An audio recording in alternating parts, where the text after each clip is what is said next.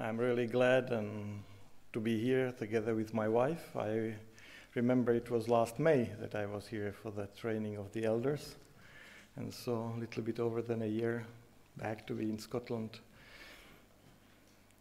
in your church in Crieff.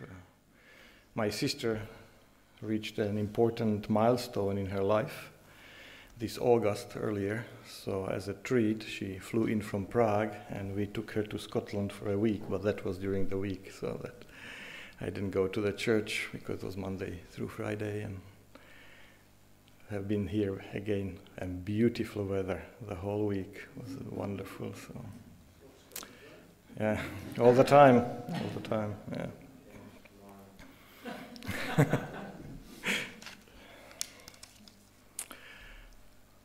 Steadfast faith. It's part of your motto for this coming period, 3-4 years. What comes to your mind when you hear steadfast faith? Who of us wouldn't want to have steadfast faith? So often it's going up and down, and in our mind steadfast is something that is steadfast. How often that is wishful thinking.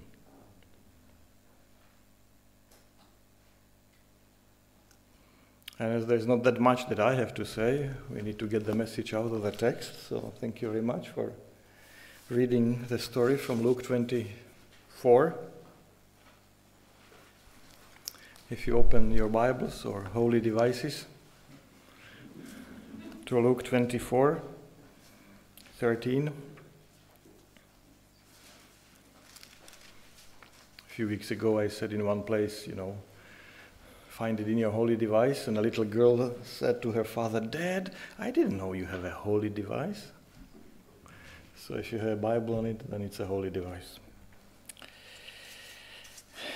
On the same day, that is the day of resurrection, that is mentioned in the previous 12 verses, the two of them were going to a village called Emmaus, about 7 miles, 11 kilometers, if you think in metric, from Jerusalem.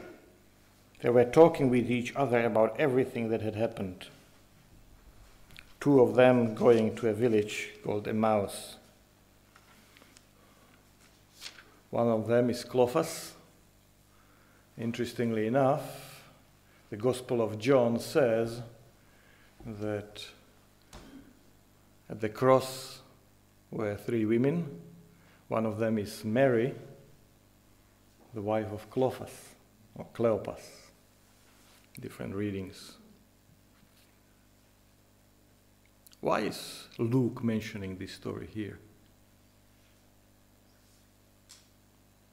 If you remember the way he started the story of Jesus, in chapter 2, verses 41 to 52, you read about 2 of them, Mary and Joseph, going away from Jerusalem, 1-day journey,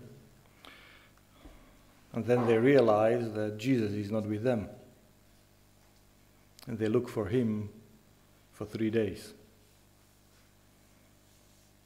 And when finally they found him, Jesus said to Mary, "Didn't you know that I would be getting involved with my Father's work?"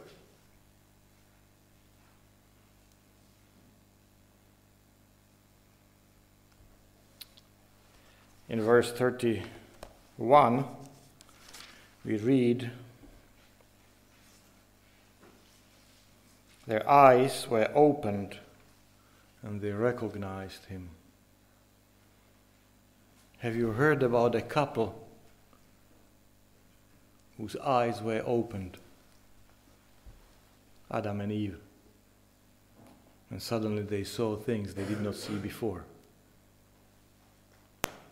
And so contemporary theologians will tell you that most probably there is a husband and wife, Clopas and Mary, or Cleopas and Mary, walking together.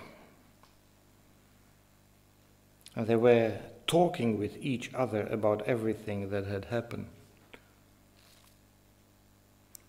Now, NIV smoothes it a little bit there is a tension in the story.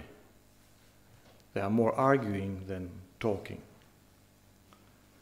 because they have a different perspective. If it's true that it's Mary and Cleopas, then Mary was there at the foot of the cross, and she saw things that Cleopas did not see.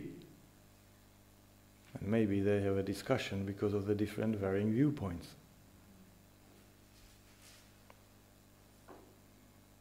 And as they talked and discussed these things with each other, Jesus himself came up and walked along with them, verse 16, but they were kept from recognizing him.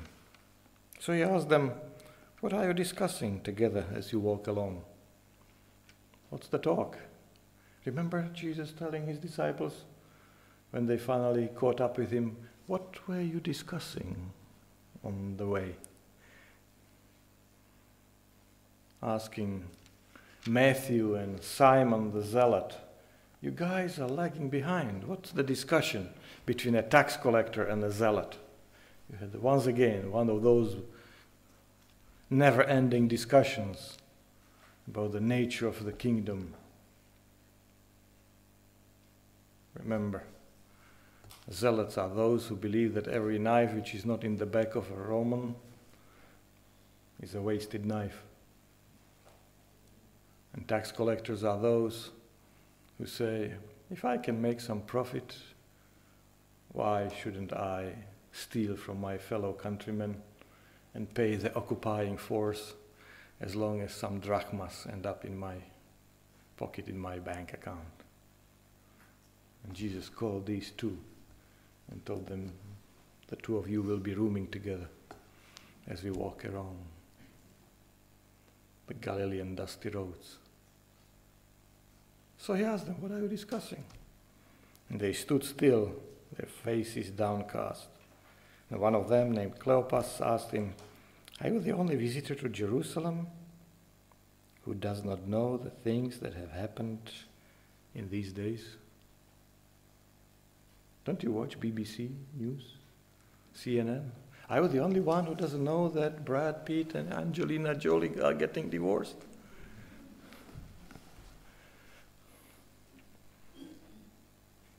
And interestingly enough, Jesus, instead of saying, "Guys, have a look, it's me, it's Jesus," says, "Really?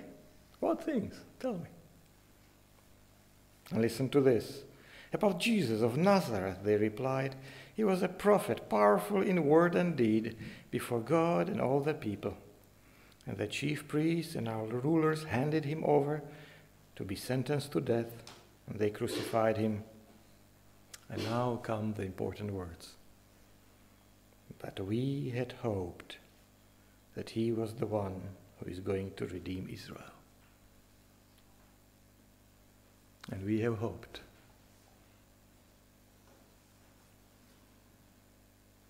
Things will turn out differently. And we have hoped. I don't know what you are feeling tonight as we start the Scottish camp meeting and the day of fellowship. How long have you been looking forward to this? What's in your heart? Certainly some joy, certainly some expectation, but maybe some disappointment, frustration, cynicism, that you don't want even to own up to yourself. We have hoped that things will turn out differently. We have hoped to raise a great family, wonderful children, have a long life. And then the doctor said, ... We have been hoping, had this great dream, going to do wonderful things. And then the economic downturn came. I lost my job. Now I feel like such a failure. I have been hoping, and then there is this issue in my life that I just can't seem to shake of its grip. I have been hoping, planning, but then he said he doesn't love me anymore. We had been hoping, and then our child ran down a road we never thought they would run down.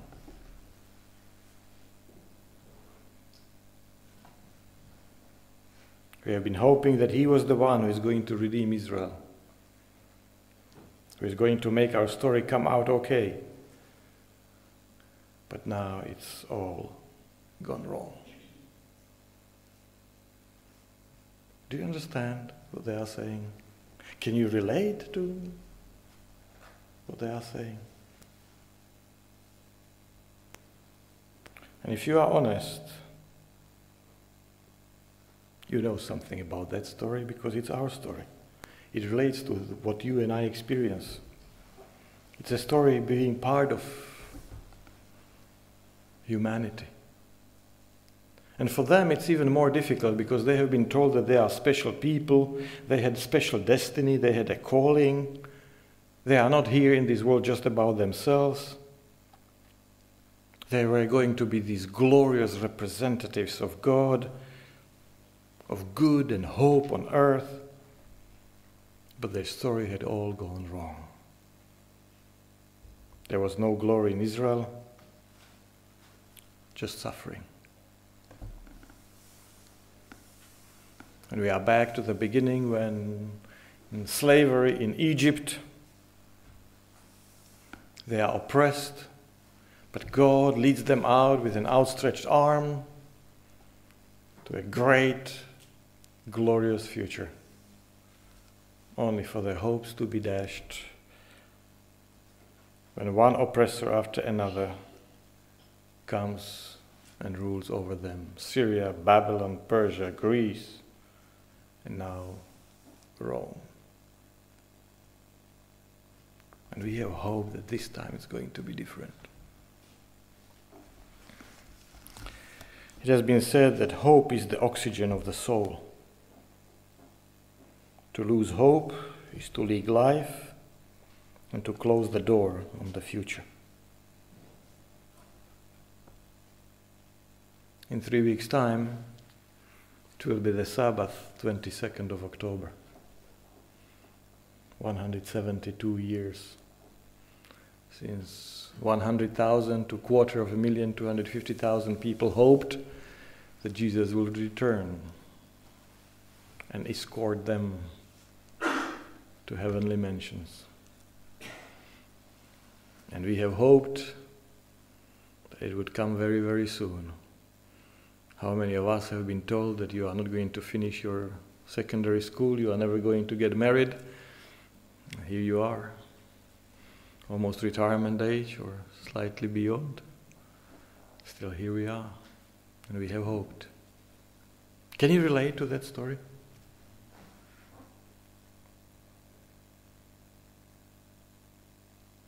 Then Jesus comes along, he did things no one ever did. And they thought that now the story is going to end up right. He would lead some kind of revolution, and the goodness of human heart will be revealed, and oppression will be overthrown, and the enemy will be dispelled, and they will be made prosperous and great, so that the whole world will know that the God of Israel rules the world.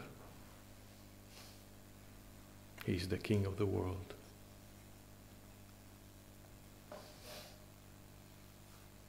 We have been in Scotland for 100 years, preaching the truth.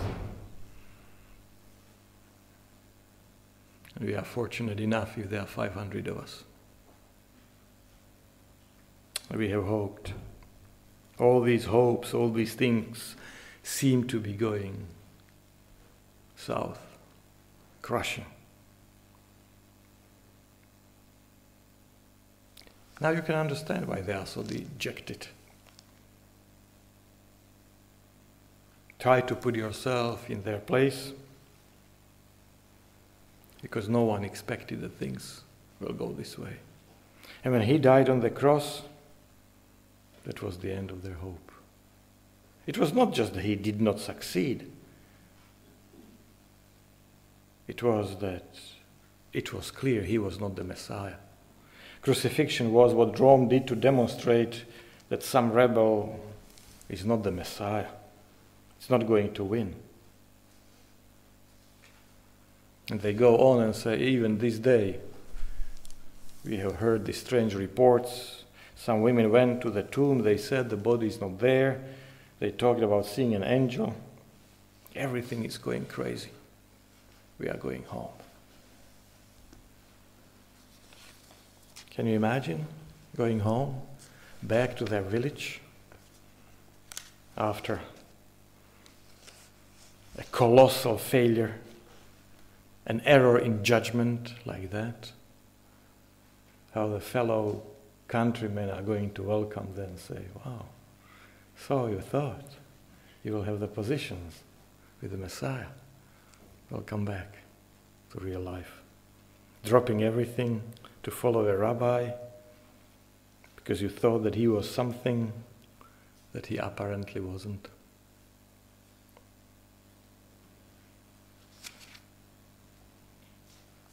You understand why they are so dejected. And so, notice how Jesus deals with them and the disappointment. 3 times in this story, Luke is going to use the Greek word dianoigo, to open, to show you what Jesus does for them in this state of life. To change their disappointed faith into a steadfast faith. The first time it's in verse 31.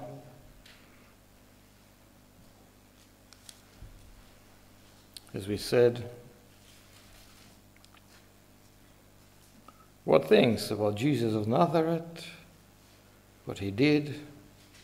Now it's the 3rd day since this took place. In addition, verse 22, some of our women amazed us. They went to the tomb early this morning, didn't find his body. They came and told us that they seen the vision of angels.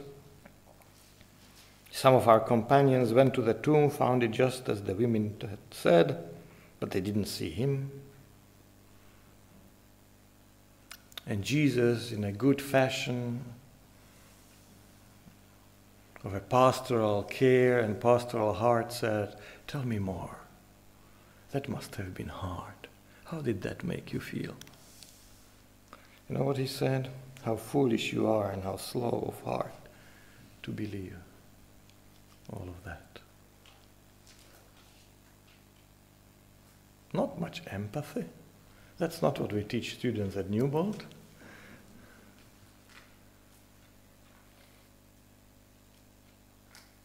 Foolish and slow in understanding. Didn't the Christ, and remember it's not the name, it's the anointed one, shouldn't the chosen one have to suffer these things and then enter the glory? Beginning with Moses and all the prophets, he explained to them what was said in all the scriptures concerning himself. And as they approached the village to which they were going, Jesus acted as if he was going further. But they urged him strongly, stay with us, for it's nearly evening. The day is almost over. So he went in to stay with them. And when he was at the table with them, he took the bread, gave thanks, broke it, and began to give to them. Then their eyes were opened, and they recognized him. In breaking of bread, dealing with the brokenness, their eyes were opened. For the first time, Luke is going to use dianoigo, a wonderful recognition scene. Their eyes are open and they recognize him again as a living person. Is it possible that life's disappointments cause us not to see certain things which are obvious? I mean, they are disciples. They have seen Jesus before. How come they don't recognize him? Now, we don't know why. We know from the story what they don't know. We know it's Jesus. And you feel like, guys, come on, what's wrong with you? And you feel, yeah, Jesus is right when he tells them you are slow in understanding. But in the stranger, they meet Jesus. Is it possible that we cannot see Jesus because our eyes are closed by life disappointments?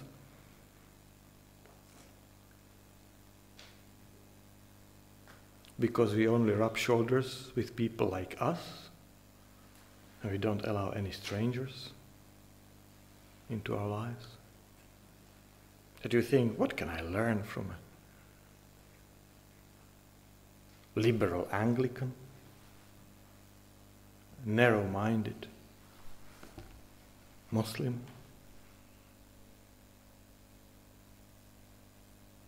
Is it possible that we could meet Jesus in a stranger? They did. Now, of course, for us it happens differently, but it does happen. And it must happen because you would not be here.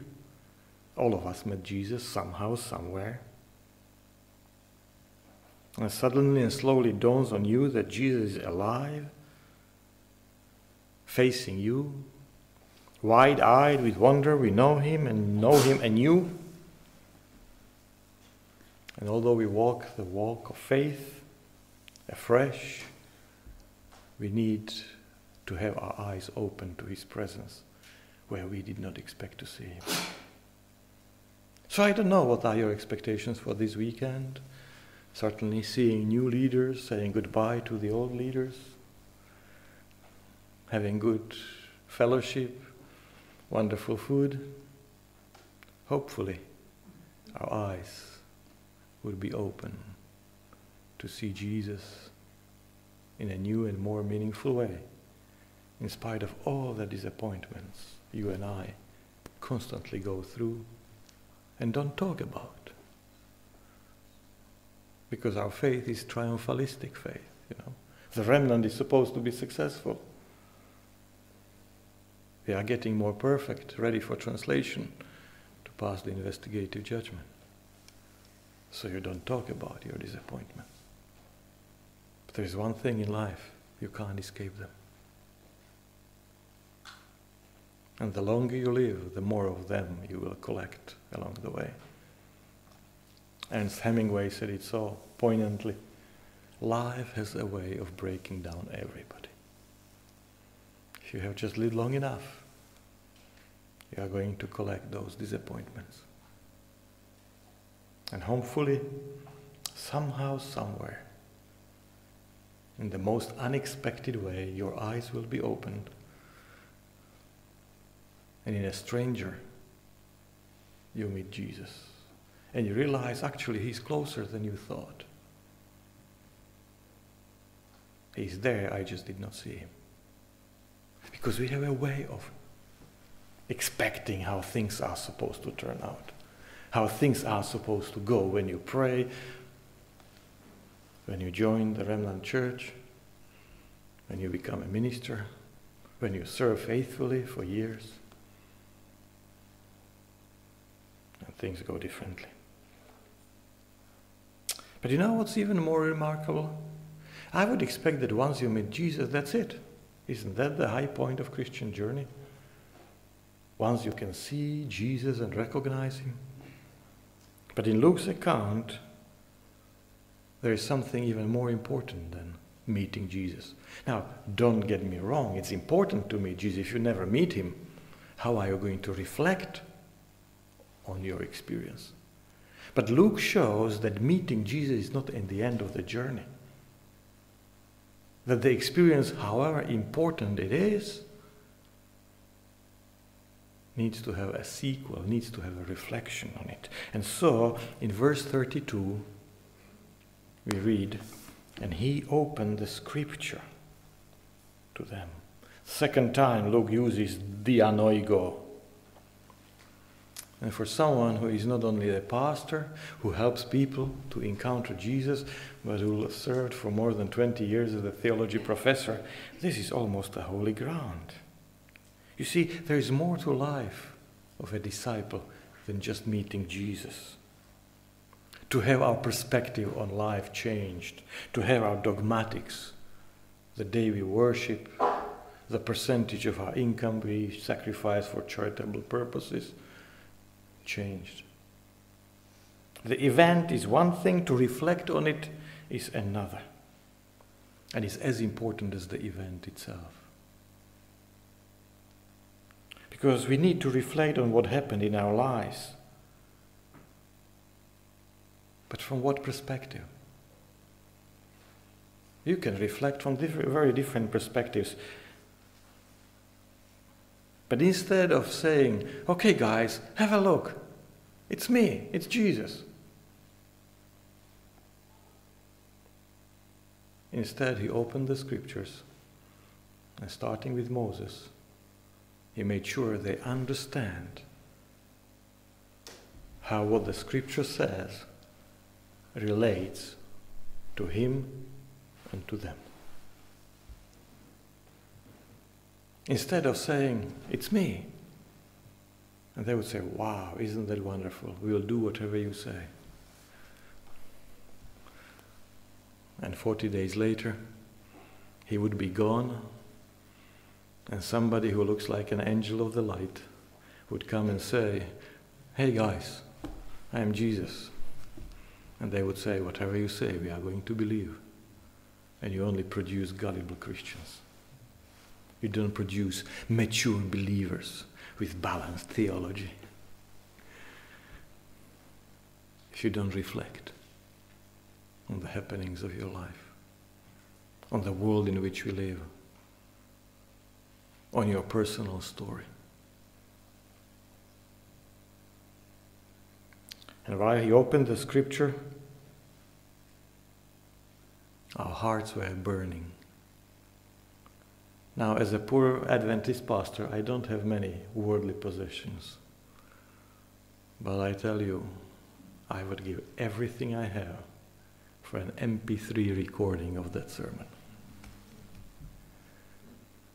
How can you go through all the Bible in less than 2 hours? Which stories did he use?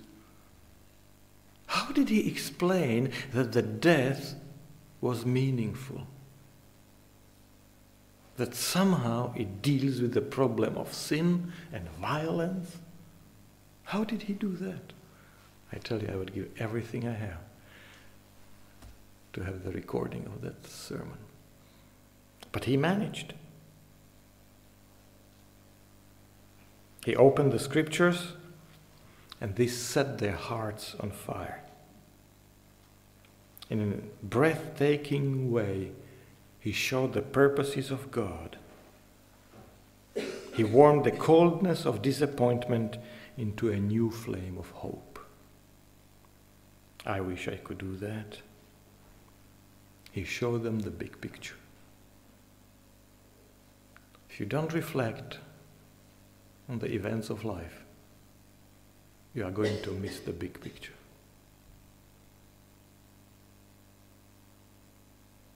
Because what happens to you this week, this month, these 5 years, these last 50 years, is part of the bigger story. It's only when you look back you can see the big story. Now we may be singing, He leadeth me by my hand, He leadeth me. But if you sit in committees as we do, you wish, really? Really? I have seen leaders who have been 10 times more intelligent than I am struggle with difficult issues this church is facing and not knowing the answer. Because somehow you don't see He leadeth me when you look into the future. You only see it when you look back. When you can see it as a part of the bigger story. And when they are breaking the bread over supper, their eyes are open, they recognize him, they reflect on their life, they see the big picture, they get the right perspective on things and events which have been confusing, disturbing, frustrating, disappointing before. Don't draw quick conclusions. Get the bigger picture. And only by opening the scripture you can get that. All right. And the third time Luke uses dianoigo is in verse 44 and 45.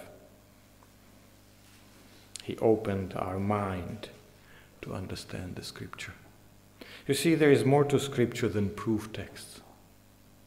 There is more to scripture than these wonderful Old Testament prophecies somehow landed all on Jesus. And so what David said about his life was somehow also true about the life of Jesus. The one who was eating my bread has betrayed me, etc., etc.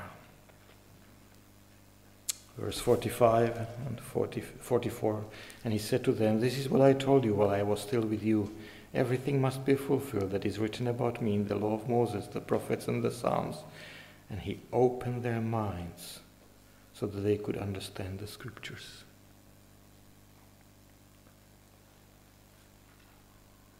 When their eyes were opened after the first instance, there in verse 31, you know what happens?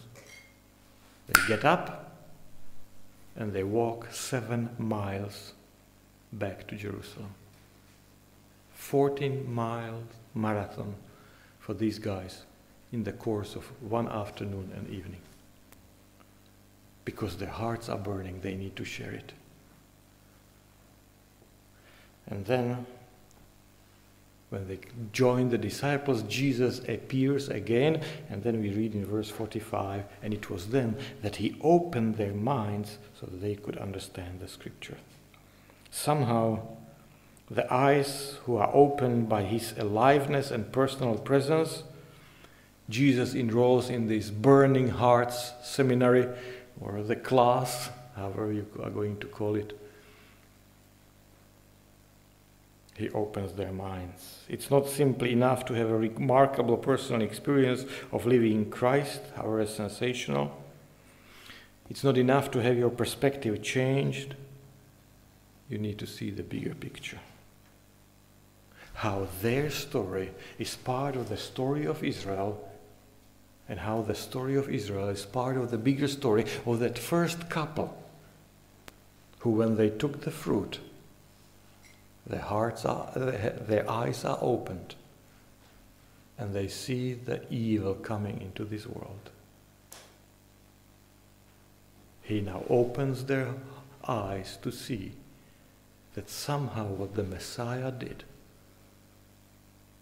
is part of how God deals with the problem. And that the ultimate problem is not the Roman soldier standing on the street corner.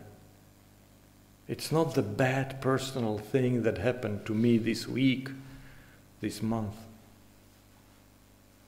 but that God deals with the bigger issues of this universe, and that one day the story is going to turn out right.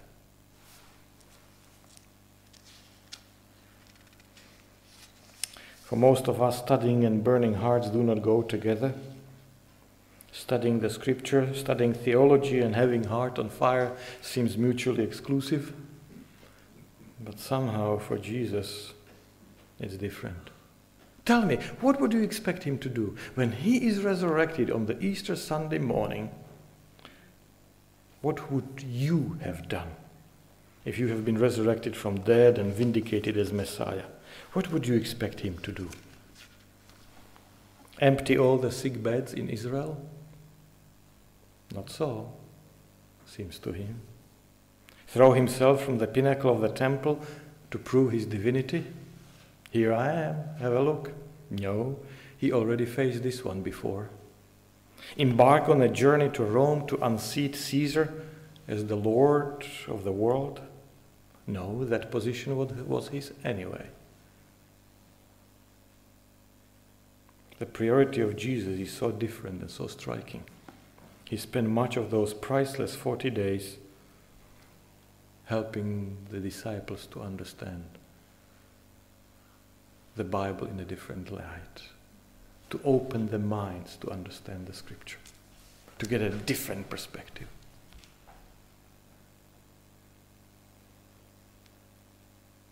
A little boy comes home crying, "Mom, Mom, the children are laughing at me at school.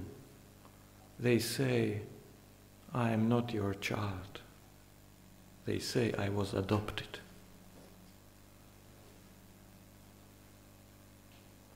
Mom put his arms around him, took him in her arms, sat him on his lap and said, "Johnny, look at it this way.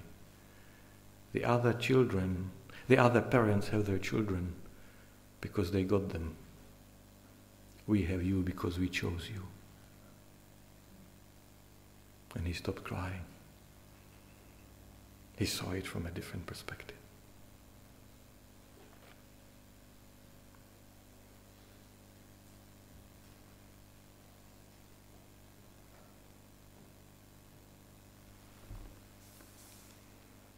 We need our hearts and minds opened and to see this thing. We need our minds opened, expanded, to take the implications of what it means to live in 21st century Scotland. Otherwise, we are just going to repeat what the pioneers did and to be disappointed, as we have been for 172 years. We need more than just a wonderful experience with Jesus. We need steadfast faith. But what is a steadfast faith? It's a faith which goes beyond private devotional faith. It's faith that leads us into the realm of public truth. Here is the message that can change the world. Every man and woman can tear up the script of their own self-made story and be part of the bigger story of God's bigger drama. Realize that on the third day, God walks not only in the cool of the evening, but in a dawn of a new day. The life of tomorrow has already begun. The tomorrow is not here, but it's already here. We live in new times. We do not need to relapse into disillusion or despair. Life in the middle does not need to be life in the muddle. The best is yet to come. And your story is part of that. That's what steadfast faith means. Shattering our closed world, opening us to endless possibilities. Because with Jesus, our disappointing story is not the end of the story. God creates, He redeems, He calls, He chooses, He works His purposes through painful experiences, bringing them to a wonderful climax, even in a disappointing event as the cross of Jesus. Jesus opened an old book and showed a new vision. And His Spirit lights a fire in our hearts again in the cold waters of a skeptical world. Fires which cannot be quenched. Fires that bring steadfast faith for you and me, if we see that our story is part of the bigger story. Can you ask for anything better than this? Because each one of us can have steadfast faith. Amen.